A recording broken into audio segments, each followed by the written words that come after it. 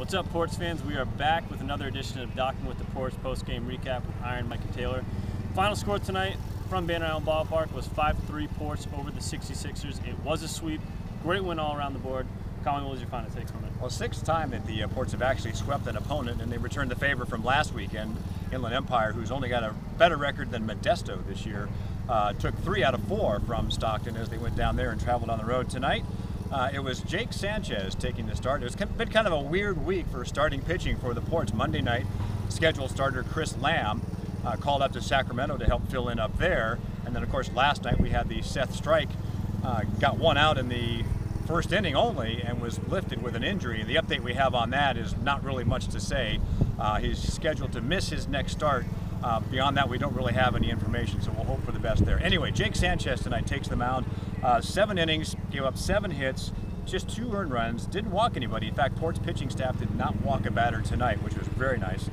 7 strikeouts. Chris Lamb, Monday scheduled starter, came in to pitch an inning, gave up 2 hits, no runs, and Austin House shut the door in the 9th, pick up his 14th save, struck out 2 in a perfect 9th. And again, no walks for the Ports pitching staff.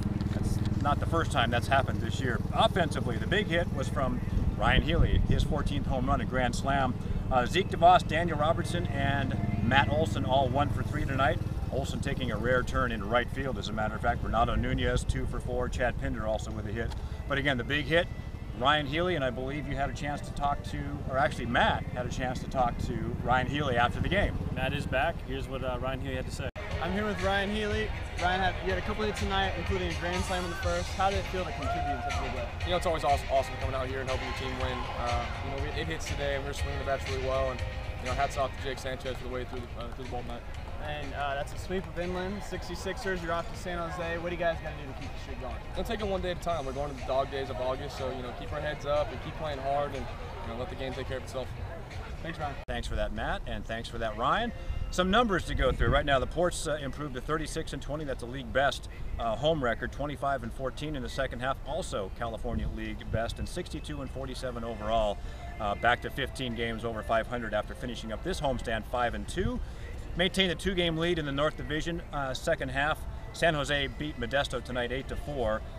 So they are just the 2 games behind the Ports. Modesto drops to 33-76. They have a legitimate shot to lose 100 games this year, and that's quite a feat in just a 140-game season.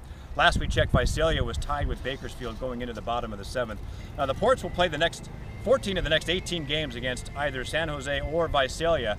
The 3 teams, Stockton, Visalia, and San Jose, will be fighting for the final 2 playoff spots. There's a month left in the season, and these next 2.5 weeks will go a long way towards deciding who ends up going to the playoffs, and of course, we hope it's the Ports.